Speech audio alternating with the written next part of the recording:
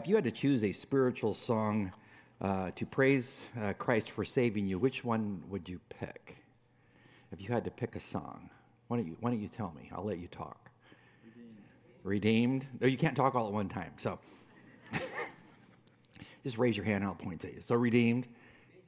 You have to raise your hand. Mr. Watina. Amazing Grace. Okay. Who else? Yeah. Rugged Cross. I think it's the old Rugged Cross. That one? That one? Yeah, that's one of my favorites too. What else would you pick? Song to praise God for redeeming you. That's it? What would you say? George, did you raise your hand? He's even on the older board. They just kind of do their own thing. What did you say, George? Beneath the cross of Jesus. Yeah, absolutely. Pardon? Oh, it's hard for me to see back there. Yes. I love to tell the story of unseen things above, correct? Yes. What is it? That came kind of from the heavenly sphere, I think. That's way up there. Yeah. Okay, so if you had to pick a song, think about it. Like, what would I pick? And what would I sing? And when I'm studying or doing different things, I always have like different YouTube channels on, listening to different things. And so there's different songs that I like to listen to. I like the Gaithers. I know I'm dating myself, but there's songs. There's choruses that I like. I like when I'm playing the piano. Some of them I praise God when I play the piano. So I like to play, I could sing of your love forever. I love that one. Your grace still amazes me. I've been saved since 1967. It still amazes me that he saved me. Grace flows down. I love that old chorus. Hymns, 'tis so sweet to trust in Jesus. I love that one. I've always liked Wonderful Grace of Jesus. Great old song. Modern music, I really like Graves into Gardens by Elevation Church. Chris Tomlin's Is He Worthy is just an anointed song because he is worthy of praise and adoration. So I submit to you, I gave you assignments the last 2 Sundays. Yeah, that's probably why we have fewer people today, huh? I'm not showing up there again.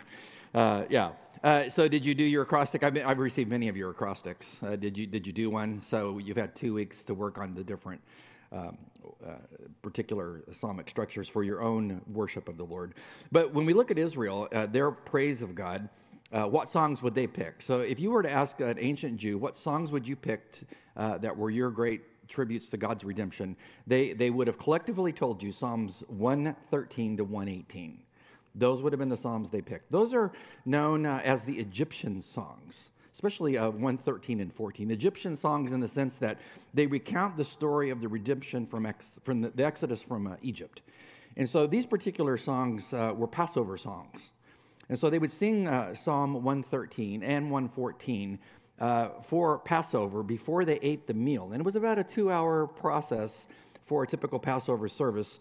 So when they began the entire Passover observation of remembering how when they applied the blood of the slain animal, the lamb, to the doorpost of their home, the death angel would see the blood and then pass over. And that's, eventually, 1 Corinthians 5:7, Paul's going to come along and say later, Jesus is your Passover lamb. So basically, there's only 2 kinds of people in the world. The blood of Christ is painted on the doorpost of your life, and the death angel passes over because you have the life of Christ, and you're forgiven, or he doesn't. And he comes to your house, and you have spiritual death about you. You're either spiritually dead or spiritually alive. Passover was that time when the Israelites would sing praises to God who had redeemed them. Psalm 113 was the first one they would sing. Now, I don't know the musical notes to what they did. We just have the words. And so what we're going to do is look at how they praised God historically for ideas of then how we should praise God. And when you look at this psalm, 2 motifs are going to present themselves. They're going to praise God, number 1, for his person, and then number 2, for his provision. They're going to praise God for his person, his character, and then they're going to praise God for his provision, because his person leads him to do things for us, to provide for us. And so when you look at this text, if you wanted to construct an idea, there is a command in this particular text in verse 1 and in verse 9 to praise God for these two things. Praise him for his person, who he is, his character, and then you praise him for his provision. So you should spend time praising God who has redeemed you and spending time talking about that redemption based on the character of God, that he's merciful, long-suffering, patient, kind, gracious, etc. You can focus any one of your praise prayers just on one concept. So when we look at this particular text, we're going to move down through those points of how did they praise God when it came to Passover and they remembered that God redeemed them. So we're going to look at these two things. I know it's not a three-part sermon. You're going to probably hyperventilate if you're going to Dallas Seminary taking classes on sermonic preparation. I'm just here to tell you, sometimes sermons are not 3 points. Can you handle this? Yes. Thank the Lord that you're not like the pastor when Liz and I were checking churches out at Dallas back in 1981. The guy closed with 16 points after a 30-minute sermon. I'm not doing that. This is just 2. What are we doing? We're learning how to praise God for his what? Person and his provision. So let's look at number 1. Praise God for his person based on this ancient song, thanking God for redeeming them from during the Passover. So verse 1, what does he say? He says, praise the Lord, exclamation point. Praise the Lord, oh, you servants of the Lord. Praise the name of the Lord. Blessed be the name of the Lord from this time forth and forever. From the rising of the sun and to its setting, the name of the Lord is to be praised. So the Reader's Digest will probably have a problem with how many times the word praise was used in those texts. It's so verbose. No, it's anointed. It's inspired. What does God say? Make sure that you praise me. And now these are all commands in Greek, in fact, or in Hebrew. In fact, I'll tell you, the very first verse has 3 commands of praising God. 3. That's like, wow. Holy Spirit, Jesus, and then God the Father have just told you, praise is so important. And then it ends in if you skip down to verse 9, where it closes by saying, praise the Lord. That is called, as just a rhetorical device, it's called inclusio, I-N-C-L-U-S-I-O, inclusio. So inclusio means you start and finish similarly. What's that about? It's like a beautiful bow wrapped around what he's saying.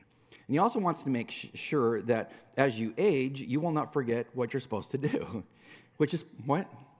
Praise the Lord. So he's told you 3 times in verse 1. He finishes in verse 9 with an exclamation of praise the Lord. Hallelujah.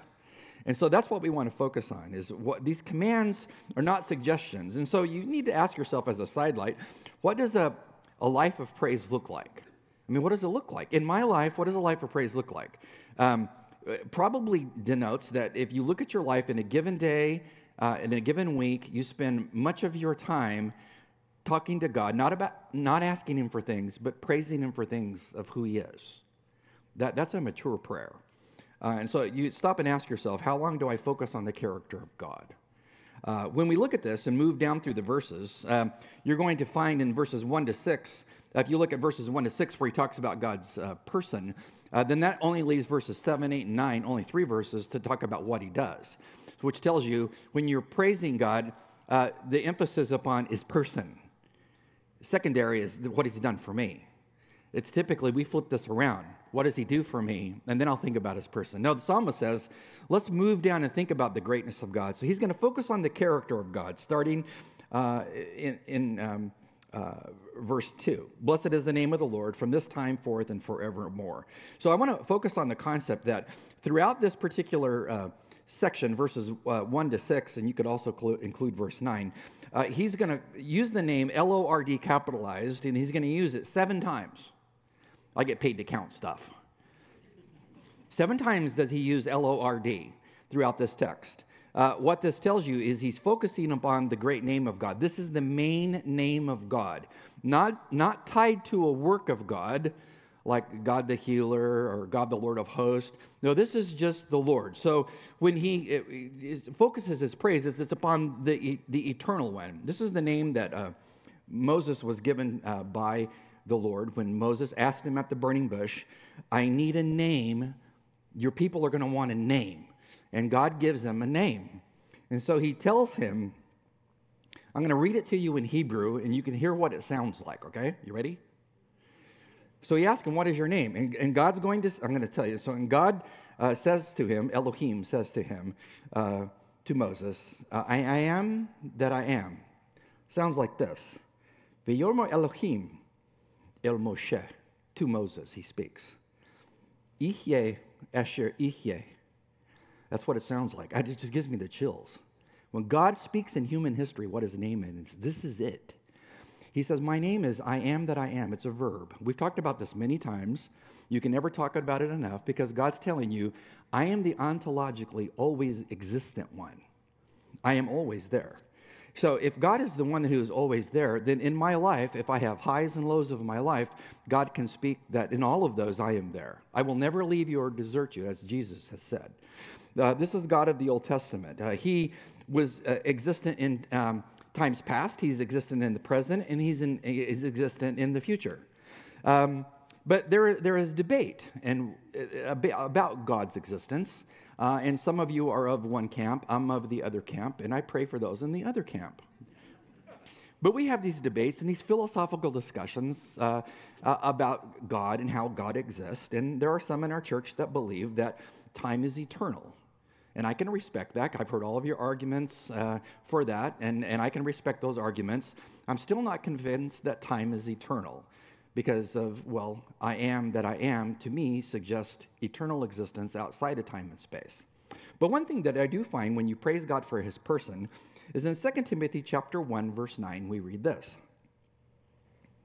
It says, he has saved us and called us to a holy life, Jesus, not because of anything that we have done, but because of his own purpose and his grace. This grace was given to us in Christ Jesus when, well, before the what? Beginning of time. That's an interesting phrase. In Greek, when you read that in Greek, that's what it looks like. The last clause down at the bottom there, I don't have my clicker. I was going to bring a clicker. Okay, so you see the last word on the clause? Yeah, that last word is eternity. But the word before it, I'll just say it to you. Chronon. That's the word for time. What's it sound like? Chronology. So he says that we've got this grace that's been given to us from God himself, from Jesus himself, and it was given to us before the beginning of chronos, chronological time. Well, we all understand what chronological time is, it not? He just told you that chronological time as we know it, built upon causation, cause and effect that creates time, there was a time when it was not. And so, for those over the other camp, I can respect your viewpoint, and some are of that viewpoint. But my point at the end of the day is time will tell when we stand before God's presence, and we'll be seeing the great eternal one, and one of us can say, I was right. But will it really matter? No. These are just things that a super type A church talks about. And you're sitting there wondering, what is Marty talking about? Well, God's the eternally existent one. See, he's the great I am. So what does this mean? Well, he always was, he always is, and he always will be. And he's called the first and the last. He's called the Alpha and the Omega. And he's called both of those things in both testaments. In fact, in Isaiah 41, verse 4, 48, verse 12, he calls himself the first and the last. Then Jesus comes along in Revelation 1:17, chapter 2, verse 8, and 22:13, and he says, well, I am the first and the last. So to the family members that are on my mom's side of the family, they're Jehovah's Witnesses, who do not believe that Jesus is Jehovah God, they must reconsider. Because what did Jesus just say about himself? He says, I'm the great I am. I'm the first and the last. I'm the Alpha and the Omega. He just identified himself with Jehovah God. Why? He is. He is God. So he is great. He's the eternal one. He stepped into time and space that he created, and the goal was to bring salvation to his people. That's exactly what he did.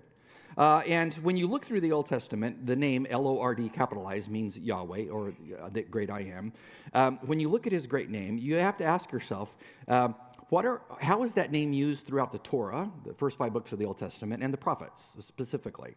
And so what I did is I just did a tour of how that word is used.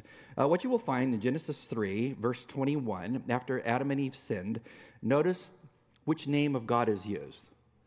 And the Lord, Yahweh, God made, that's Elohim, the creator God, made garments of skin for Adam and his wife, and he clothed them. Now, the supposition is they had sinned, correct? They had eaten of the forbidden tree, and they had sinned. They brought sin into the world. So man's problem is sin. But who provided the first covering for sin by blood sacrifice? God. And how do we know there was blood sacrifice? Well, those garments of skin didn't come from just anywhere. See, scholars theorize that God was the first one to kill the sacrificial animal to provide clothing to cover them, because now they understood their nakedness because of their sin. So who did this? Lord did it. The Eternal One did that because he's redemptive. Remember, he's the God of the Passover is what he is. When you look in Genesis chapter 7, verse 1, verse 5, and verse 16 about the Noahic flood, you'll find that it was the Lord, Lord, the Eternal One, that stepped into time and space and told old man Noah, who lived in the middle of nowhere, to build a ship. But it had never rained. But he says, build a boat because it's going to rain. Who was the one that delivered Noah and his wife and his sons and daughters? Who delivered them? Well, it was the great Eternal One, stepped into time and space. He's the Redeemer. When you think about Leviticus chapters 1 to 7, I took a Hebrew exegetical class my senior year at Dallas. It was awesome. Leviticus is an amazing book. But the first 7 chapters of Leviticus, I went through and counted it this week. How many times does the name God, the Creator, Elohim, occur in the Levitical sacrifices, 1 to 7 Leviticus? Remember, it's all about redemption. You have to have blood sacrifice to have your sin covered. Elohim occurs 2 times in all of those texts. How many times does Lord capitalized occur? Again, I told you I get paid to count stuff, right? 80 times. 80 as opposed to 2. What's he telling you? Well, the great Creator God made us. We were put in a garden and we sinned. And then who is the one, what name is used to describe how great his redemption is? Yahweh, the Eternal One, who could have said, I am too busy to help you. But he left his position to come down to us to redeem us. You understand why he says, praise this Lord? Why he says it so many times, 7 times the number of God, perfection. He says, when you think about God, think of the great Eternal One who provided redemption through sacrifice as denoted in the book of Leviticus. And then Jesus is going to become the one who fulfills the entire Levitical system of sacrifice. He is the burnt offering. He is the meal offering. He is the peace offering. He is the sin offering. He's all of those things, which makes you, as a non-Christian, you should be stopping and ask yourself, is he my sacrifice? Is he my sacrifice? Because remember, your doorpost either has the blood of Christ painted on there by faith or not. So he's the one who stepped into time and space to heal us. It says in Psalm 113, verse 2, that we should bless him. We should bless him from the rising of the sun to its setting. Or we could take that figure of speech and just say, when you praise God, the great Eternal One, according to that particular phrase, you should praise him over the entire face of the earth. So if you live in Singapore, you should praise God. If you live in New York, you should praise God. If you're suffering for God in Hawaii, you should still get up in the morning and walk out to the beach and do what? Praise God. Praise God. It's wherever sinners that become saints should be moved to praise God who has redeemed them. In verses 4 to 5, he says this.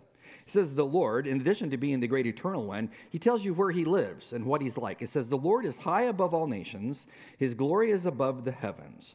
Who is like the Lord our God, who is enthroned on high, who humbles himself to behold the things that are in heaven and on earth? Let's look at this.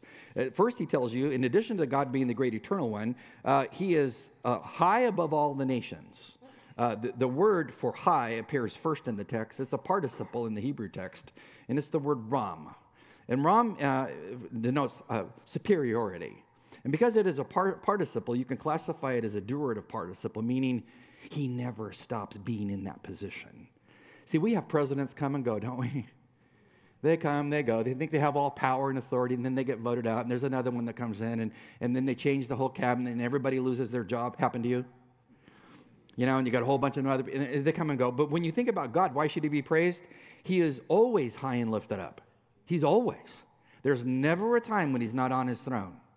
And I don't know, if you think about this pragmatically, it should be of great comfort to you, because he who is high and lifted up is always concerned about what's going on with your life.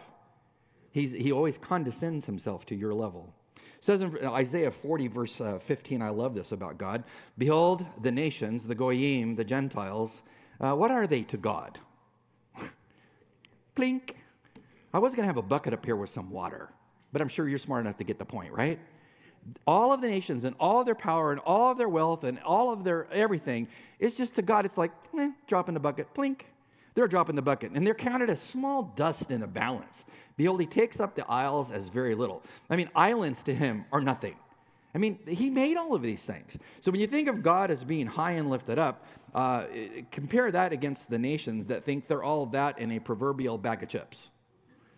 They think they are all that, don't they? Don't they?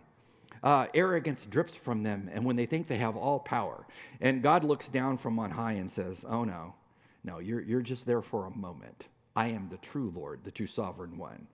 And so I get great peace for myself as I live in a world of broken people who happen to be in places of positions of power, and it comes and goes. And I've seen many political systems so far in my lifetime. I think the first one I remember is Kennedy when I was a kid. I've seen all kinds of turmoil all of my life. But through that, I have the assurance that God is always what? He's always high. He's high and lifted up. In addition to that, it says in verse 4, the second clause is, his glory is above the heavens. I don't know, you probably don't like prepositional phrases. I do, so come with me. You going to come with me?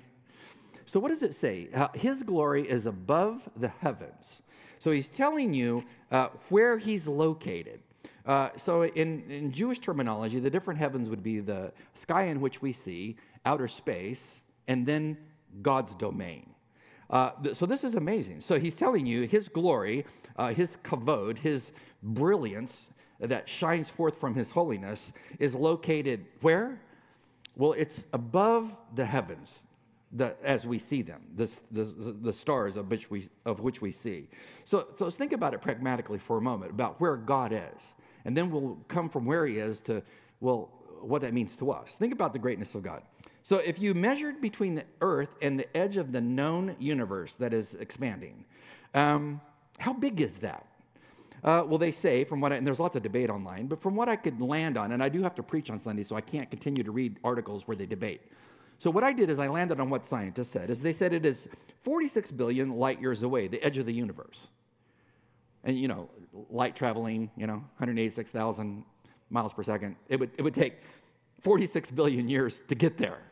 Would anyone survive in an aircraft, any kind of spacecraft? No. You could fly 14,000 miles an hour and still not get there. So what I did is I looked at one particular website which said, to traverse the entire massive universe in a conventional spacecraft would take 225 trillion years. You can't even compute that. And when it says God, his glory is above the heavens, it's telling you he's above the edge of the existing cosmos. That's mind-boggling. No, we couldn't load people into any kind of spacecraft. Even if they flew at the speed of light, it would still take them 93 billion years to get there. No one would make it, right? Now think about this. It says that's where his glory is. That's where his glory is. So the stars, the sun, and all the things that are in the cosmos are merely a faint reflection of the glory of God. And that glory of God, he's going to allow us to see it. In fact, there's been times in history where he's come from his dimensionality, outside the cosmos, into our dimensionality to show us his glory, his brilliance. Isaiah 60 is a promise that one day when he comes in his glory, Christ, and reigns and rules from Jerusalem, we'll see his glory on a daily basis. Notice what it says. Violence will not be heard again in your land when the Messiah comes, nor devastation or destruction within your borders, but you will call your walls salvation and your gates praise. No longer will you have the sun for light by day, nor brightness will the moon give you light. What will you have? It says, but you will have the Lord, capital L-O-R-D, the great eternal one, for an everlasting light, and God for your glory. Your sun will set no more, neither will your moon wane, for you will have the Lord, capital L-O-R-D, the great eternal one, for an everlasting light, and the days of your mourning will be finished. He says, one day, the Messiah comes. Who is he? He's the everlasting God. And when he rules and reigns from Jerusalem, when he's there, when he's here, when he comes back, you won't need the sun. Why? He's brighter than the sun. Now, I don't know if you can tan. I'm a Californian. I'm just saying, but it's going to be so bright. It's going to be blinding light, and it's going to be emanating from Jerusalem all around the planet, and there will be no problem. You won't need the moon, correct? Because you'll have Jesus there. Now, I find this most interesting. He who is eternal, the capital Lord, whom, according to Solomon in 1 Kings 8:27, he says the heavens cannot contain you. He is transcendent, living beyond our dimensionality in the massive nature of the cosmos. He's transcendent, but he's oh so immanent. Don't you find this paradox totally amazing? It says in verse 6 of Psalm 116, he says, who humbles himself to behold the things that are on heaven and in earth. And it ends in a question mark. It's basically saying, what kind of God that is that great takes the time to humble himself to get to know us? This is unbelievable. He who is existing in a place of great glory and in the praise of the angels and the saints, he's transcendent, yet he takes time with your life. So I'll ask you a simple question. Does he care about you? Yeah. Think about it. Does he care about you? Yes. He controls the entire cosmos, the massive mechanizations to operate the cosmos. He could say to you, if you said you wanted to talk to him, take it up with an angel, put your name on the list. I might get back to you. I'm super busy. He could tell you this. Does he? No. He says in Hebrews 4, come boldly before my throne of grace. Come speak with me. When I was on Vice President Pence's list to pray for his staff twice a week if I wanted to, all I had to do was call, and I would go down on a subway, and I would pray for his staff in his office. I did it a number of times over the 4 years that he was vice president. Do you think I ever saw him? How many think I actually saw the vice president? You'd be wrong. I never saw him. Every time I would show up, he's not there. His staff were there. I'd pray with his staff, and then I would leave. One time he was going to show up. I was so excited. There was about 7 or 8 of us, and he was going to show up. He had the Secret Service agents out in the hallway, and I was so excited when I went in. It was like, he's going to be here today. And then something happened. Some national thing happened, military thing happened, and he got called away because the news team showed up, and he got called away. And I'm like, I missed him. I mean, I wanted to see him. Don't you find it interesting? I never saw the vice president, but I can go to the God of the cosmos at any time, and he's like, hey, Marty, good to see you. What's going on in your life? This is mind-boggling. He's transcendent, yet he's absolutely perpetually immanent. So why in the world would you not praise that God? The one who always is, no matter what your issues are, he's there for you. So think about his person, how great it is. When you praise him, think about his person. Secondly, think about his provision in your life. Your provision. Well, what does he do for you? He's going to give you 2 illustrations of God's provision. Number 1, it says in verse 7, he raises the poor from the dust. He lifts the needy from the ash heap to make them sit with the princes of his people. So God is great. He just talked about in the first 6 verses. He's transcendent, yet he's immanent. So in his immanency, what does he do? Well, he takes time to care for, the less fortunate. So is God concerned about your financial issues? Yeah. If you don't have enough, is he concerned? Absolutely. See, this is on his heart. It's all through the Torah. It's all through the prophets that God is concerned about the poor. He talks about it in Deuteronomy 14, 28, and 29. He talks about it in Deuteronomy 16, 10 to 15, chapter 24, 19 to 21, Isaiah 1, 16 and 17, and on through the scriptures it goes. In the Old Testament, he's concerned about people who are unfortunate financial situations, the poor. So much so that in chapter 24 of the book of Deuteronomy, notice what he says to his people. He says, when you get into the land of promise and you reap your harvest in your field, you're a farmer, and you forgot a sheaf in the field, you shall not go back and get it. Hey, but that's worth $5 or 5 shekels or whatever. No, he says, no, you need to leave that for who? Alien, the stranger, for the orphan and for the widow, in order that the Lord, capital L-O-R-D, the eternal one, your God, Elohim, the creator, may bless you in all the work of your hands. Translated, if you don't do that, he probably won't bless you. Verse 20, and when you beat your olive tree, you shall not go over the boughs again. It shall be for the alien, for the orphan, and for the widow. So if you have a whole bunch of olive trees and they're laden with olives and you're shaking the tree to get all the olives off, whatever's left on there, you cannot go back. Who's it for? Anybody that's less fortunate. Think about, there was a young lady from the country of Moab. Her name? Ruth. Not a Jew. She's a Gentile. She's a goy. She's not even part of the Torah. And God says, even for that person, she's an alien, she's a stranger, you are to care for her. Well, she became a recipient in those 4 chapters of the book of Ruth of the love of God for someone who was less fortunate. Because we know that she got married to a son who died as a young man. In fact, 2 girls married 2 Jewish boys of the same family, and both young men died. And so, you read the book? Yeah. So eventually one of them stayed in Moab, and the other young lady, Ruth, traveled with Naomi back to the Bethlehem area to be there because she loved her mother-in-law dearly, wanted to be near her. And you know the story, because she eventually went to go glean in the field of a young man named Boaz. He just happened to be a family member of Naomi, who was the Goel, or the kinsman redeemer. I mean, he had the right to marry the widow of Naomi. Do you think she was in his field by accident? Do you think the transcendent God did not know her situation? Do you think God did not know when Boaz came riding by in his horse one day that he was riding by? Do you think God did not know when Boaz first saw Ruth out in the field? Who's that? If you're married, when you fell in love, remember the first time you saw her, men? Remember? I'm talking about your wife.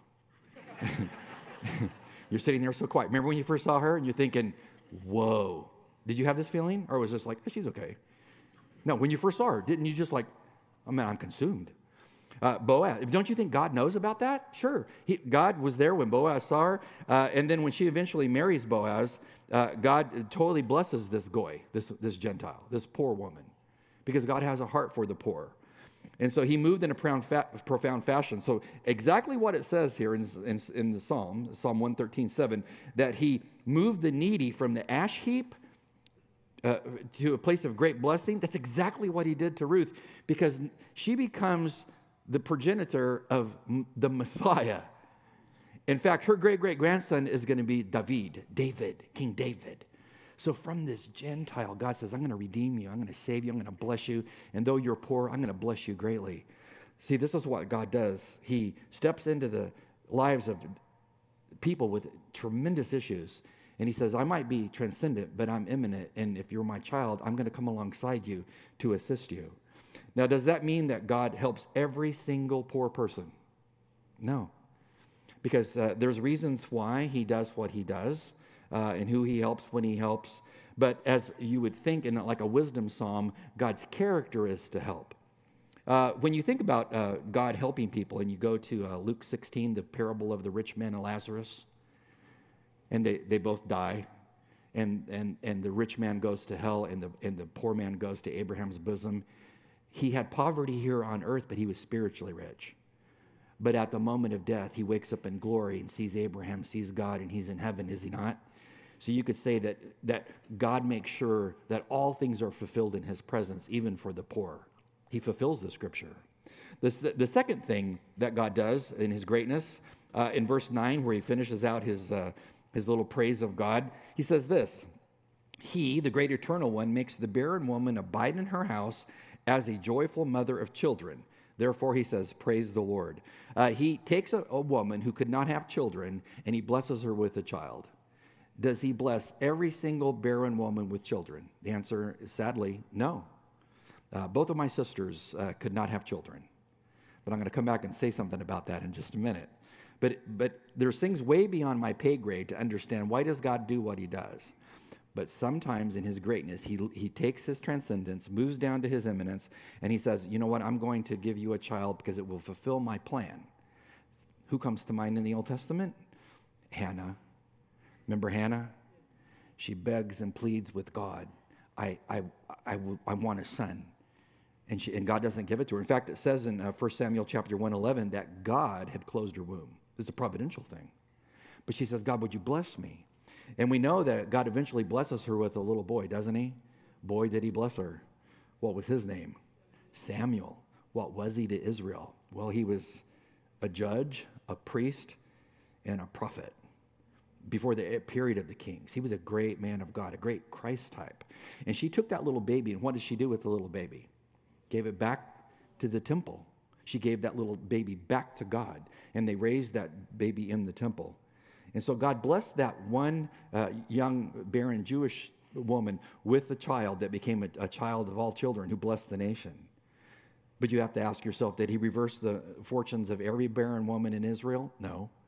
But he chose to bless that one little woman based on her prayer.